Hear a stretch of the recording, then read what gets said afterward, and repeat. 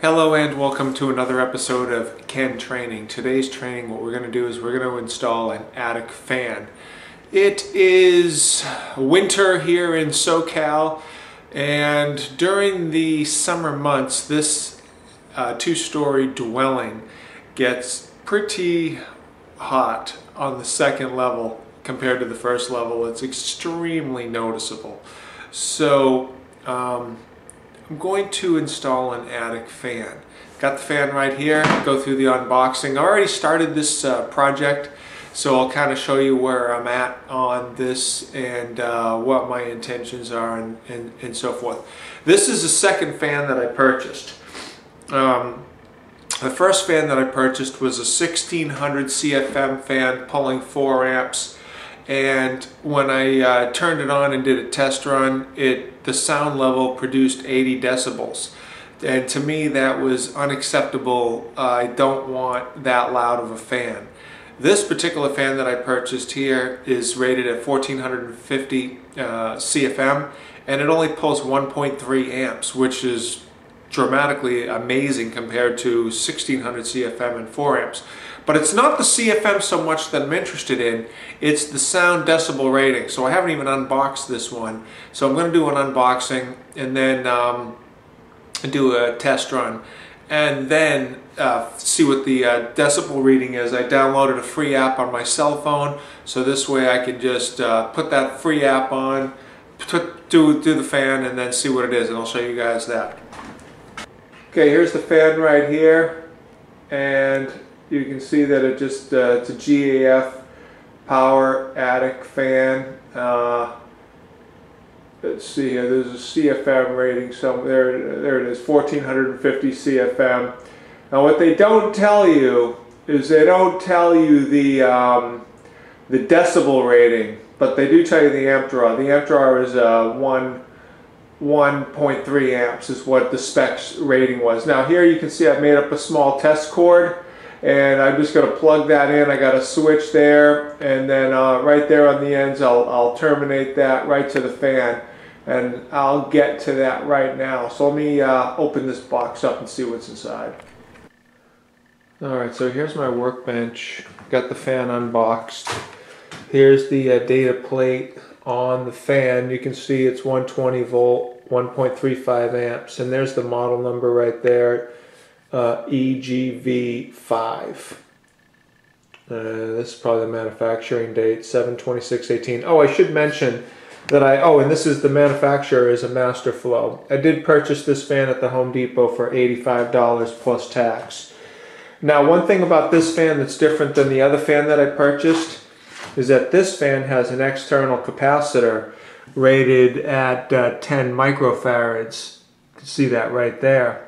The other fan that I purchased did not have an external capacitor.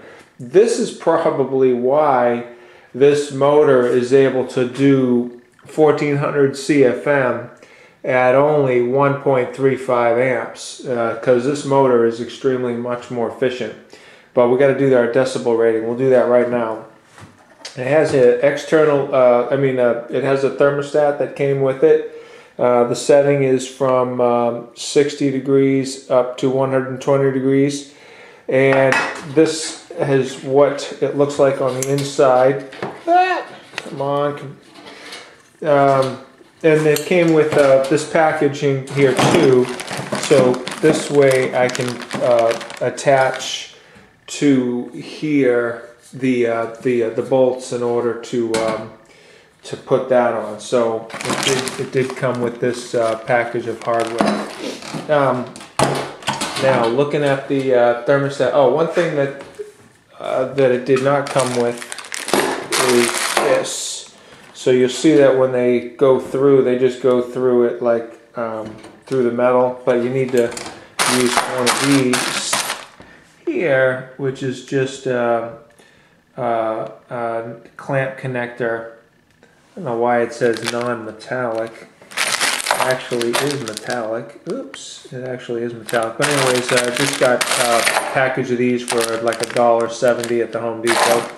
So this way when I come out of here, I can terminate through here properly. Now the way that they got the wiring hooked up, there's two wires that come out of here. There's a white and a black, so obviously it's a hot and a neutral. So what they did was they run the neutral directly straight out, but they run the hot. It comes over to one side of the T-stat, and then they run the other wire coming out of the T-stat coming out. So when you connect up, you have two lines right here. If you want to go through the T-stat, just lower that all the way to 60 degrees. So this way the thermostat switch is closed. And then when I connect up my switch here, my temp switch, because I want to do a test fit right here, I'm just going to go white to white, black to black, and wire nut that up. I got a couple of extra wire nuts right here. So I'm going to do that right now off. Alright, I'm all set to do my little test here. I got the fan wired up with a couple of wire nuts, thermostat set down low. I got an amp meter there so we can check the amps, and I got a decibel meter over there. So let's go ahead and turn it on. Alright, hold on a second. Alright, so there's our amp draw, 1.16 amps. Here's our decibel rating.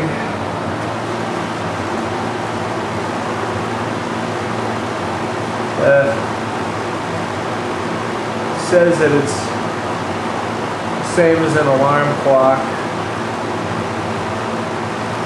76 amps. Excuse me, 76 decibels. That's decibel rating. It's jumping up because I'm doing the talking there. Oops, hold on. I don't want to buy anything.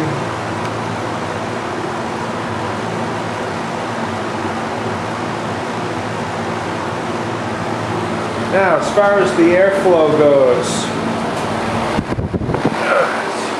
it's a little hard for you guys to see this. Let me see here how I could do this.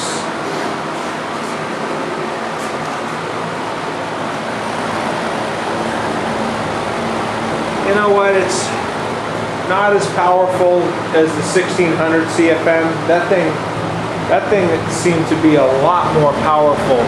But considering that this one only pulls the 1 amp, it's so much more efficient. It's going to cost 3 times less to run this motor than it is to run the other motor. I do wish that was a little bit quieter, because the sound that we're hearing right there, I'm going to have to live with that sound when the fan runs. You know, granted it's going to be up in the attic, but still. I'm trying to, have it as quiet as possible. Let me show you how quiet it is without the fan.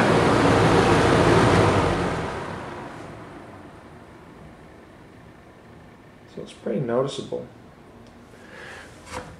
On. Let me do this. Let me walk out. I'm just going to walk out and see what it is behind this door. I'm just on the hallway now. Actually, you cannot hear it. Up there is the attic where the fan is going to be located. And I already started the wiring here. I'm going to have a switch right here that's going to be a manual override. And I've already ran the wires coming down to the switch. You can see here I've got a 12-3. And since I'm going to be putting in a switch right here, and I'm running a 12-3, I decided to go ahead and pull a 12-2, which is this cable, down and put a receptacle right there. Now I do have already an existing receptacle in the hallway right there, but as long as I'm into this project, and it's so easy to put an extra one right down there, I just went ahead and did that. And I'll show you where everything's going to be tied in the attic. All right, so getting back to this, I'm just gonna go ahead and keep this fan. I'm not going to exchange it. I'm not going to try to get a quieter one. I'm just going to. This is going to be the fan I'm going to do the install on. I'm very impressed with the amperage. So whatever the sound is, it is. There's going to be a small sound, you can see it.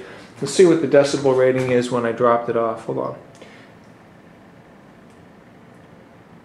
You see here?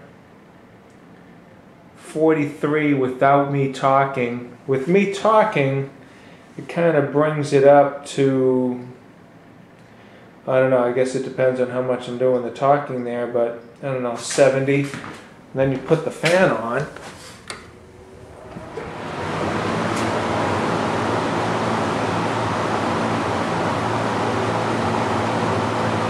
$75.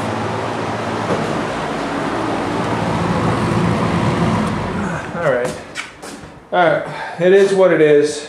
I'm going to get this fan installed. Here we go. Okay, this is the switch that I'm going to be installing, and this particular switch is a combination, what they call a combination, a combination switch and pilot light by Leviton. So here's your screws, the way that it works out. So what they want you to do, this is why I needed to run a 12-3 to this particular switch.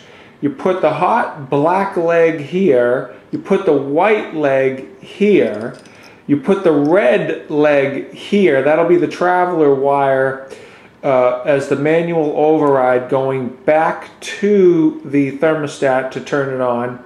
I mean past the thermostat actually. And then this is just a ground lug.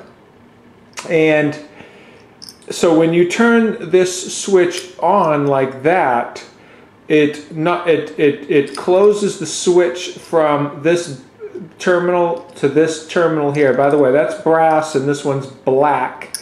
And this one here is silver for the neutral to the pilot light. So when you turn the switch on, it closes this switch to this switch, and it also provides power to the hot side of the pilot light, which has a neutral here to tell you when the motor is on. So I did this particular switch rather than just a standard light switch, like here's just a standard wall light switch on the wall with no pilot light. This switch does not require a neutral. This switch does require a neutral because it has a pilot light. And that's why I had to run a 12-3 rather than a 12-2. Okay, if you did a 12-2, it would be different. This is just an example. This is a 14-2, but when you have a 14-2, the jacketing is white. If this was 12 gauge, it would be yellow. And the reason what determines what wire size I'm going to run depends on the breaker size. I'm connecting to a 20 amp breaker, so I want to run everything 12 for my circuit and not run 14 gauge. This would be connected to a 15 amp circuit. But just to give you an example, the 14-2 has two conductors that are sheathed, a white and a black, so hot and neutral, and an unsheathed ground wire, which is this bare copper wire right here. Well, on this pilot light, if I was to run the black wire here on this hot and to run this white wire here on this one, well then that means I would have had to run the neutral wire in an unsheathed jacket, which I'm not going to do. So that's why you need to have a 12-3 in my particular case, because it comes with 3 sheathed conductors and a bare copper wire, so I can do everything right here.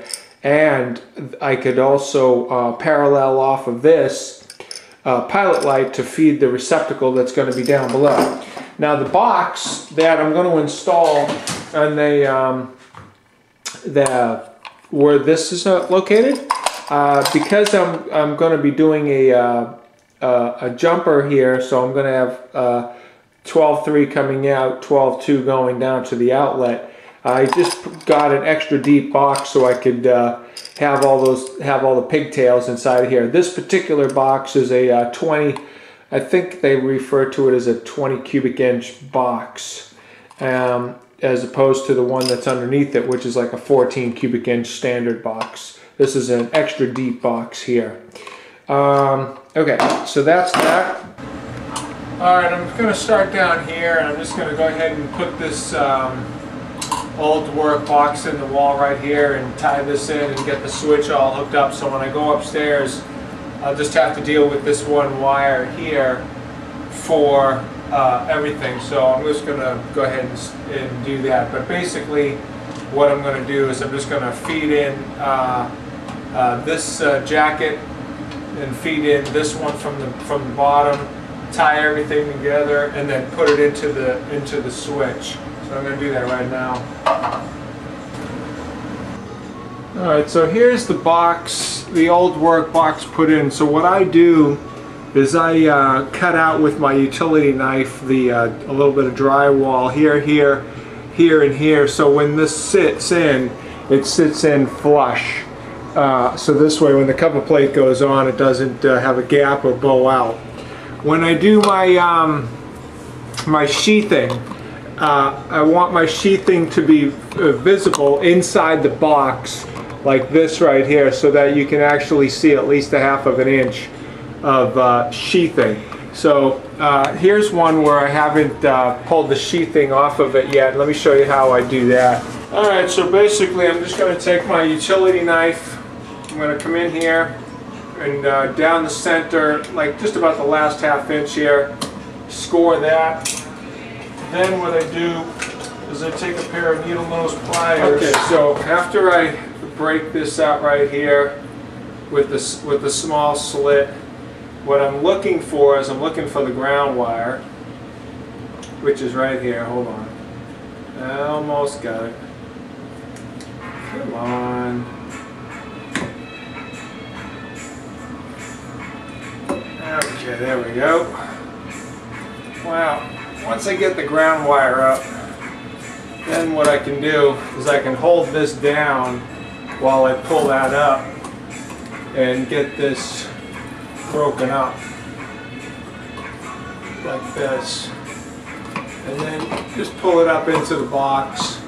Then what I'm going to do is I'm going to separate out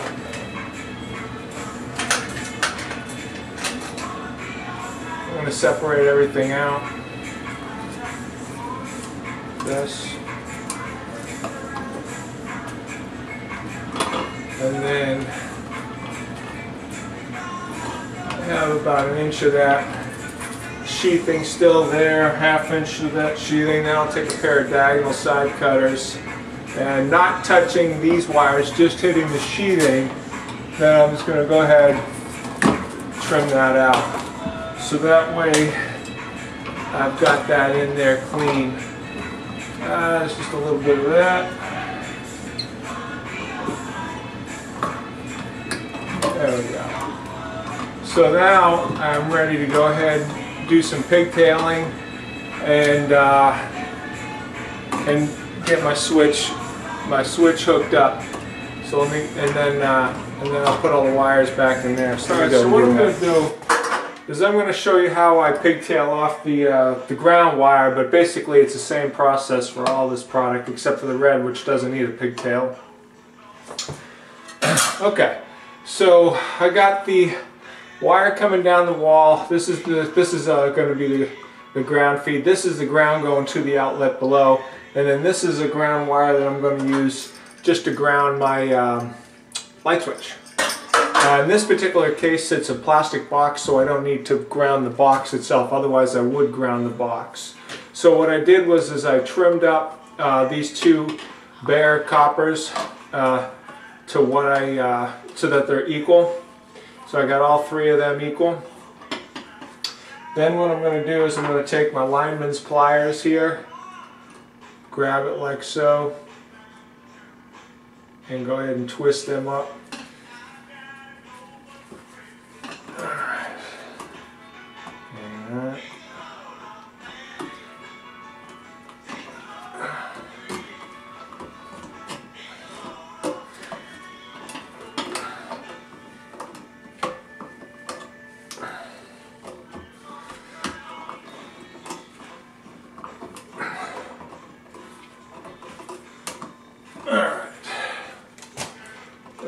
much, I got everything twisted up reasonably good. Alright. Everything is nice there. Give myself a little bit of a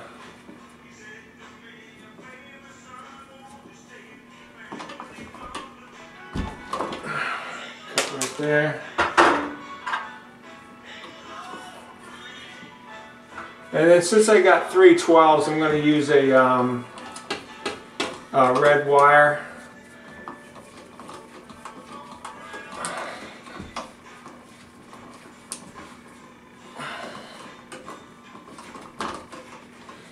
Alright, but pretty much that's it right there. And then what I'll do is on my on this wire that's going to the actual switch, I only need about that much. Then when I do the termination, let me just go ahead and show you how I'll do this. So then I'll just go ahead and give myself a little hook here. Now when you do your screw onto the onto this loop has to be in the direction that you're tightening it, right? So what you're going to do is you're going to put that on. Hang on. Come on. Get in there. Okay. Now when I tighten this up, you'll see that as I tighten the screw, it tightens and it brings this copper tighter into the screw. If I had done that backwards, it would go the opposite way. This is per code, you got to do it that way. Not the other way, that would be non-code compliant.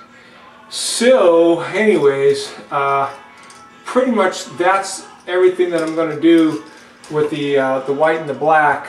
On the red wire, all I have to do is just hook that onto this traveler wire right there.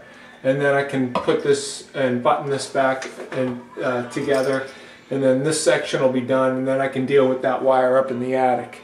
So I just want to kind of show you the process of how I'm going to do all this, and then I'll tuck everything inside the box here. When I tuck my wires in, if I can, I always try to have my wire nuts up rather than down. Only if there should never be any water in here, but hypothetically if there was ever any water in here, I'd rather have the water hit here and go over the wire nut and then down through the box bottom, rather than upside down where it can collect and rust out inside of the actual wire nut.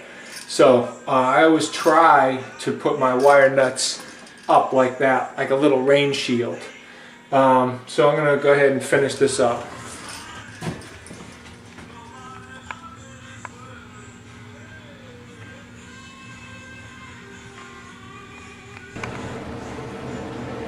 Alright, here's my final terminations.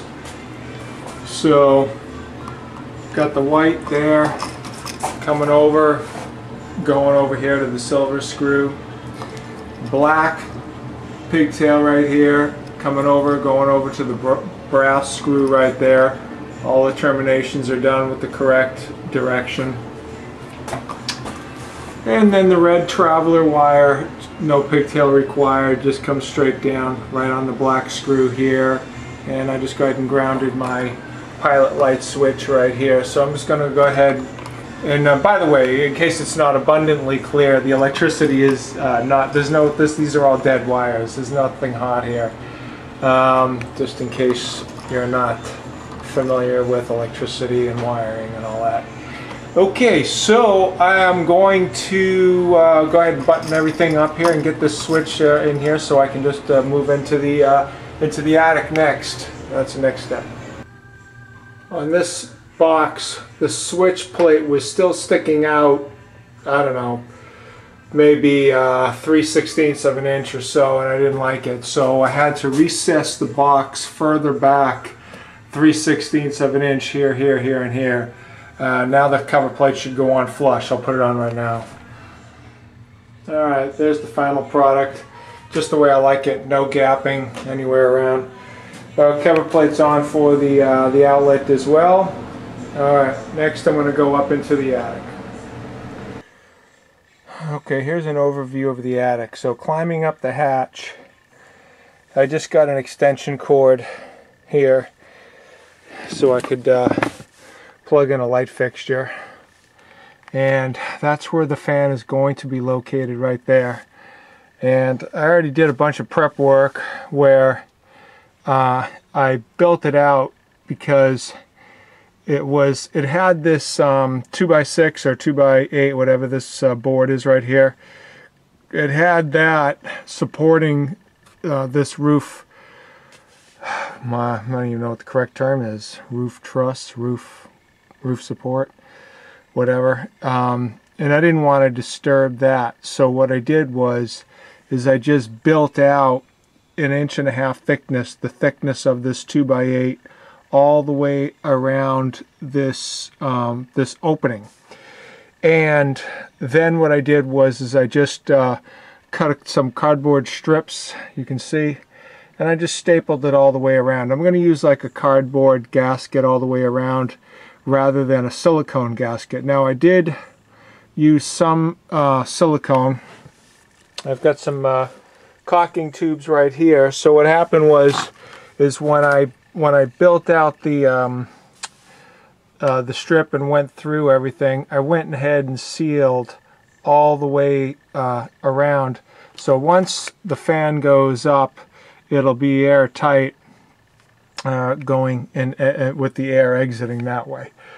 Okay, so that's that. Let's talk about electricity. So I decided that I'm going to get my electricity right here. There was a 4-inch octagon box there, and I purchased an extension ring so I can extend off of that. So that's where I'm going to acquire my power. Once I get the power from there, I'll just come up this wood here, come across here, and then I'll come down into the thermostat. I'll parallel off of that and bring it down over this way, and then that's going to feed. I'm going to put, they don't have any outlets up here in the attic. So here's a picture of the whole attic, and there's another gable vent over there. And then on the outsides perimeters, there's also some of those perforated holes, roof venting. So, and then you can see your insulation here. I got to kind of go through and clean it up a little bit. But, and luckily, by the way, I'm working here in the winter, so it's nice and cool. I'm not sweating. I waited to the winter for this project. Okay, so I'm going to put a duplex receptacle there. So instead of me having to run an extension cord when I need to bring in an additional light fixture, I can just bring up the light and plug it in right there. So I'm going to be powering that. Now this is the other end of that wire where I ran it to the pilot light switch there, the pilot light switch, manual override switch for the fan. So this is a 12-3. I'm going to run this across over to here, and then run it over to this this box where I'm going to put a duplex receptacle, because this attic does not have any receptacles, and I want to have a convenience outlet. So as long as I'm into this electrical project with all this wire, just put an outlet in right there for a few dollars. Anyways, I'll do that, put an outlet in right there, and then carry the power with the traveler wire coming back over to the fan thermostat control, because that red traveler wire is a manual overriding the thermostat, so I can just turn it on with the flick of that switch. Okay, so the first thing that I want to do is I'd like to get this fan mounted up. Alright, so what I've done is I've cut the piece of wood that I'm going to use as the backing for my fan. The piece of wood that I have is just a piece of 1/2 inch MDF, and I cut it so that it is exactly 28 inches by 17 inches. I determined the size of my opening. I did a little sketch here of exactly how I'm going to mount. And then I overbuilt this by a little bit so that there'll be an overhang on all four sides by about 1 inch from where the screws are going to go. So that way the MDF... Oh, by the way, I would have preferred to have used 1/2 inch plywood, but I didn't have any plywood laying around. I happen to have 1/2 inch MDF, so that's what I'm going to use. Now, the way that the manufacturer of this fan wants me to install these is that they want me to install these so that they go kind of like this with that much of a gap right there. I am not going to do that. What I've done is I've already figured out exactly how I want my fan to sit according to the thermostat, because I know I want the thermostat to be up like this, because when it's on the wall I can read it, it's not upside down. So I had to switch this thing from the original location here to here. I'll figure out that mounting once I'm up in the attic. Now, what I'm going to do here is, so this is going to be installed right about like this. And anyways, I've already got my circle cut out here. So I'm just going to go ahead and cut that with my jigsaw, which I got right here in the box. Here's a picture of it. So anyways, I'm just going to cut that with the jigsaw and lay it down. I'll probably lay it down so that this sits in here. I'll have to drill new holes for my brackets here, but I'll deal with that once I cut out the jigsaw hole. Alright, so here's the piece of wood, and there's the hole. Okay, I put a couple of marks here and a couple of marks there, so I know exactly how I want it lined up. So basically what I'm doing is I'm just putting it in, lining up my marks down right there, and hold on, this thing got messed up. Okay, so then just putting it in so that it's flush up against the floor, and then you can see where the old holes were right there, where they had that originally lined up. You can see how much of a difference that is. So basically I'm just going to be kind of going in the same location, right about there, and this one's going to go right about there, like so, and then two on the other side. And then I'm just going to use a drill bit, drill my own holes here, use a 1/2 inch screw here and here to secure it to the wood. Then the fan will be physically attached to this piece of wood. Then I can just go ahead and put this piece of wood up in the attic, and then the fan will be physically mounted. And then it's just a matter of hooking up the electrical. So I'm going to go ahead and attach the fan to this wood right now and rock and roll. Alright, so here's the back side of the fan after everything's attached. I went and took some caulking here that I had some extra. In this particular case, it's just an all-purpose interior construction adhesive. And I used that on this side, even though there wasn't much of a gap here, but I went all the way around. This is what it looks like on the opposite side.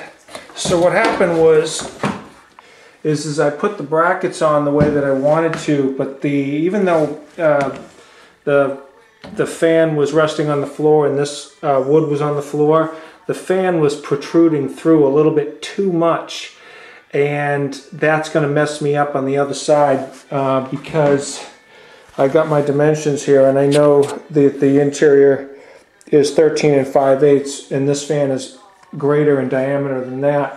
So I know that the edges here are going to hit the inside, so I really want the wood to go all the way around, not the fan protrude through. So I had to bring the fan back a little bit.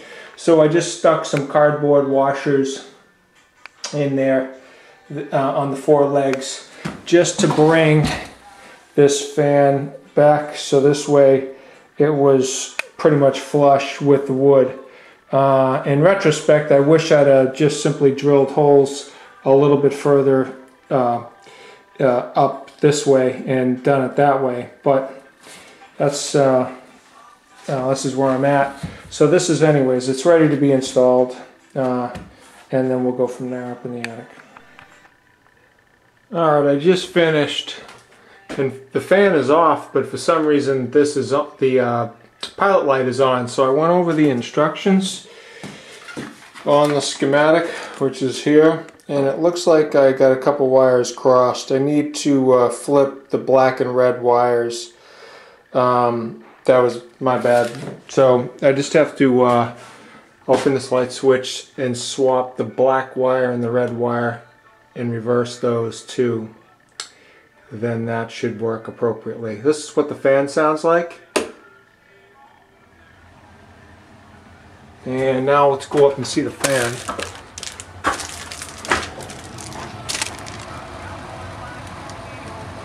Hold on, the camera get focused. Sounds pretty good. I got to do a decibel reading. All the wiring is complete. Hold on, let me get up. So on the wiring, I took it from over there, brought it up that column, carried it across, then I carried it down into a junction box right there. I got to put a cover plate on it, which is right somewhere around here. Just a cover plate right there.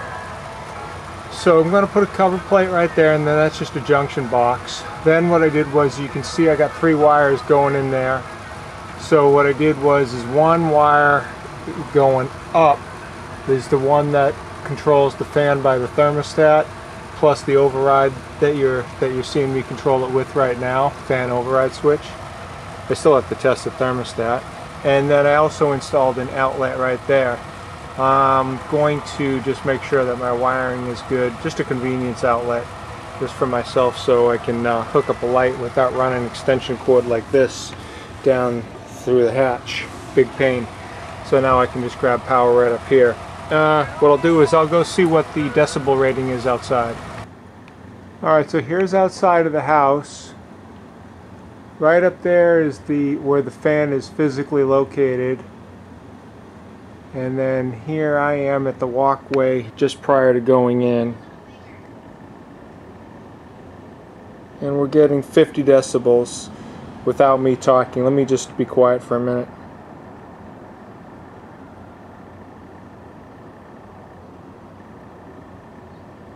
'50's pretty quiet. As a matter of fact, when you look at 50, hold on a second.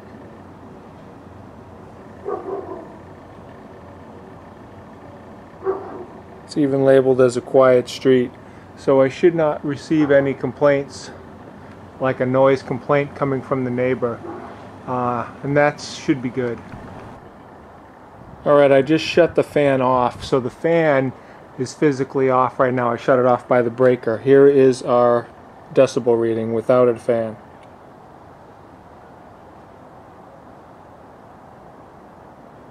.48 to 49. So basically it's just a 2 decibel difference from the closest point where you can stand to where the fan is physically located. So it really did not appreciate any sound level outside of the dwelling at all. And so anyways, that's that. Okay, I changed it around. There you go. Now it's correct. That was stupid on my part. So that's good.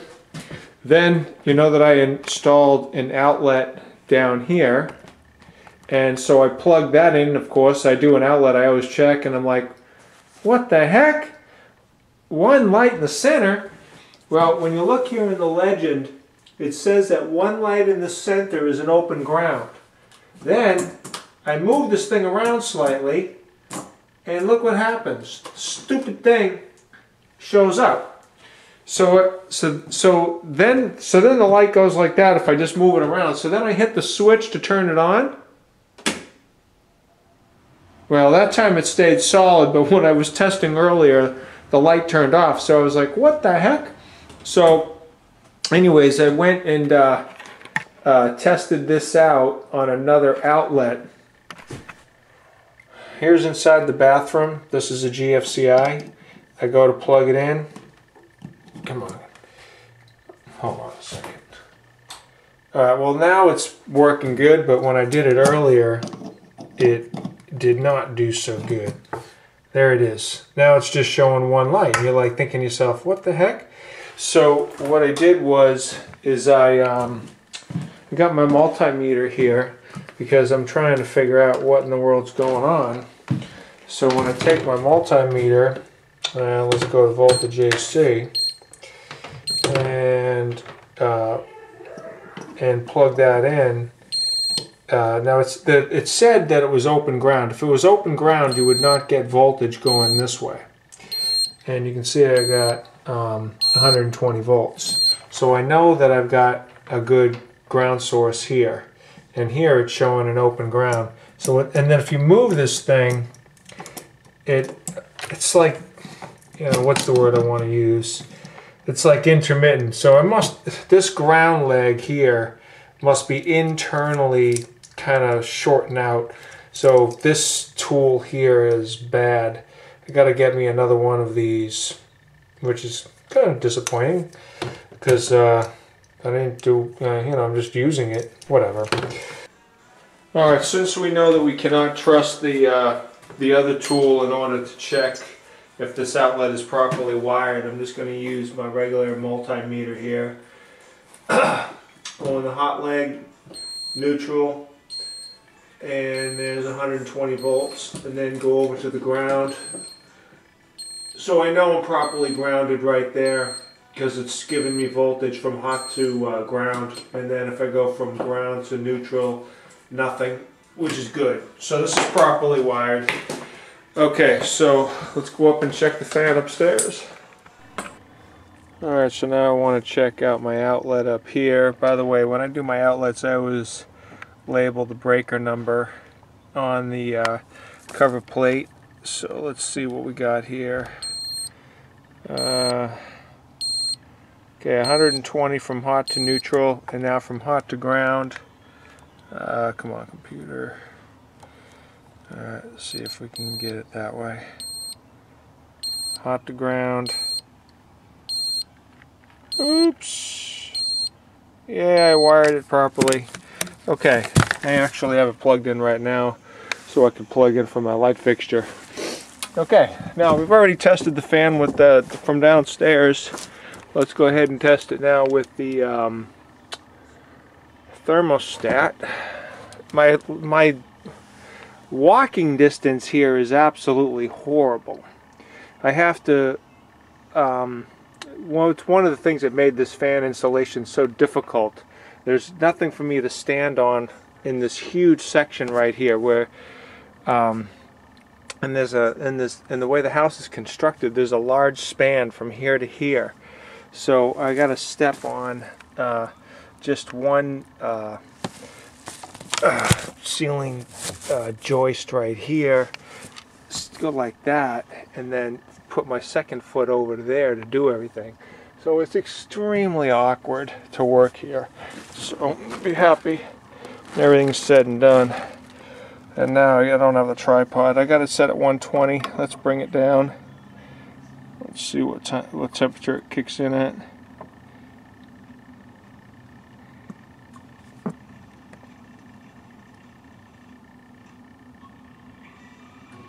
So it's about 60 degrees up here. Alright. Here is your fan.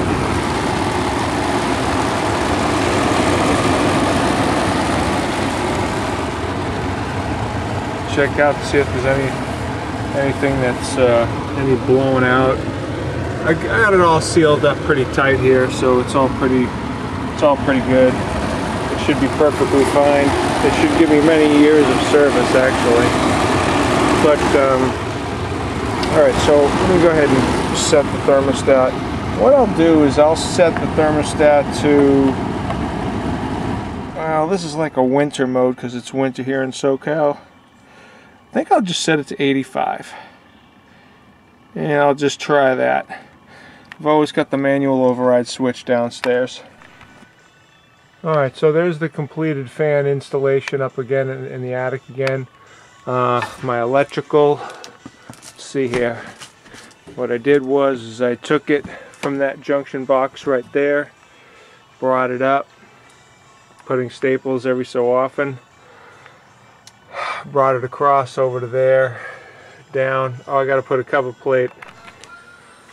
Okay, so now that I've got the fan working, I know that the fan works 100%, it's fully tested. Now that I've done all of that, I've got to realize what I've done to the house dwelling. I've now introduced a mechanical fan up in the attic that was not introduced in the past, and I have to think about how that's going to affect the home itself. Now, what I'm concerned about is natural gas and venting. Now, in this particular dwelling, there are two natural gas appliances. The first one is the furnace that's sitting right next to me over here, and so it's on the second level in a closet, and it receives its intake air from the attic. And now that I've introduced a mechanical device, I'm concerned about the pilot and the exhaust gases, and if I'm going to have any backdrafting. So like, here's your example. The furnace is running. You turn on the mechanical attic fan. Is the fan so powerful that it's going to actually suck out from the flue gases of the furnace and disrupt that? Now, generally speaking, the furnace and the fan should not be on at the same time, but they can be on at the same time. The fan is set up to only really be on when the attic is 85 degrees Fahrenheit. When the attic is 85 degrees Fahrenheit, the house probably doesn't need any heating, it probably needs cooling.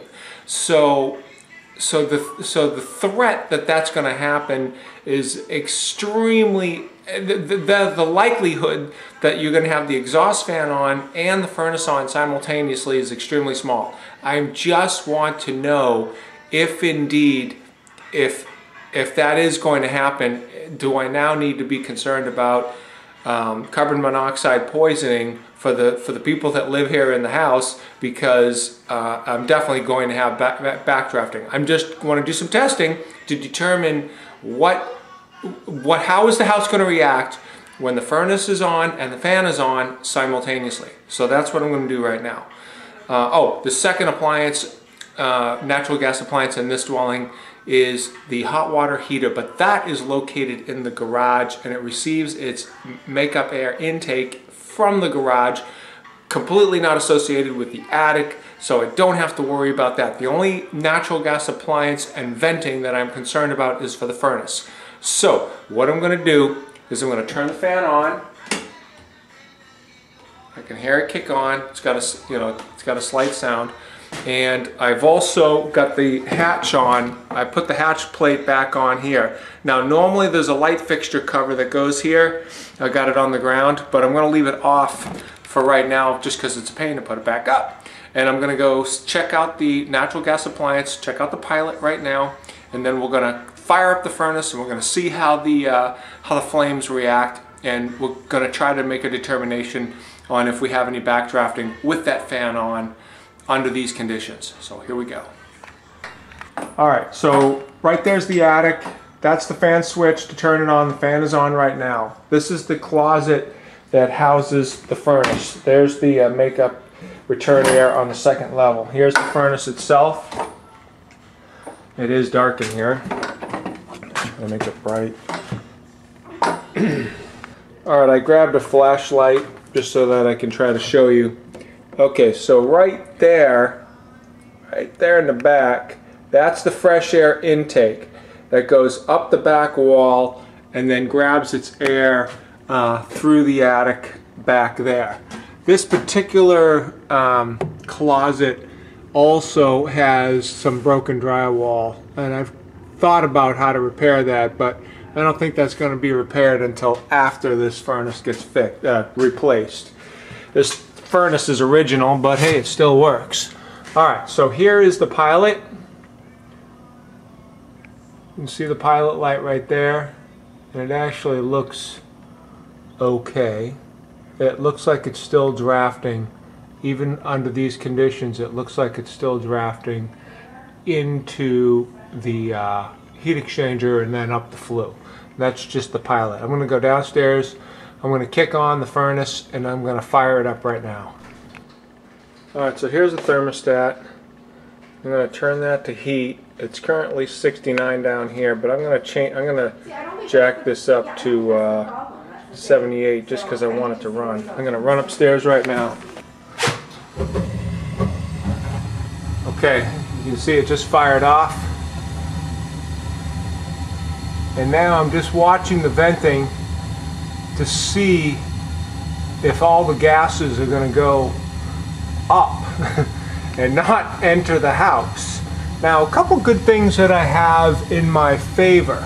Number one, I have a CO detector mounted right there. So if indeed I have backdrafting in any condition, with the fan, without the fan, whatever, I've got a CO detector. I also have a smoke detector right there. So I got both items right near this furnace just to keep the occupants here as well protected as possible. Alright, but with the furnace on, actually looking pretty good. I want to do one more test just to see how things go. Alright, so the fan just kicked on, so now the fan is on to bring heat into the house. Alright, what I'm going to do is I'm going to light this piece of paper on fire and then put it out, and I'm going to, let me show you. I'm going to get this on fire, get a little fire going, and then I'm going to put it out, and I'm going to have this produce a little bit of smoke, and I'm watching the smoke to see if it gets drafted in or if it doesn't get drafted in. And it is drafting in. If the camera, I don't know if the camera's picking this up, but I can clearly see it, where the smoke from this paper is going right into the furnace. So there is zero backdraft. Do that again. Get a little fire, put it out.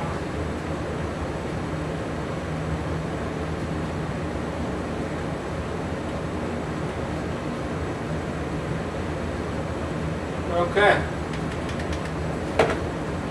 Alright, then just make sure the fire's out 100%. Alright, good. Okay, I have shut off the furnace on the thermostat, so it's cycling down right now. It takes a minute for it to shut off. And I shut off the fan here. That concludes my testing. So now I know definitively that when the exhaust fan is running, the one that I just installed, and the furnace is running, the natural gas appliance that gets its fresh air intake from the attic, that the appliance, which is the furnace, it does not backdraft under that condition with the size fan that I installed.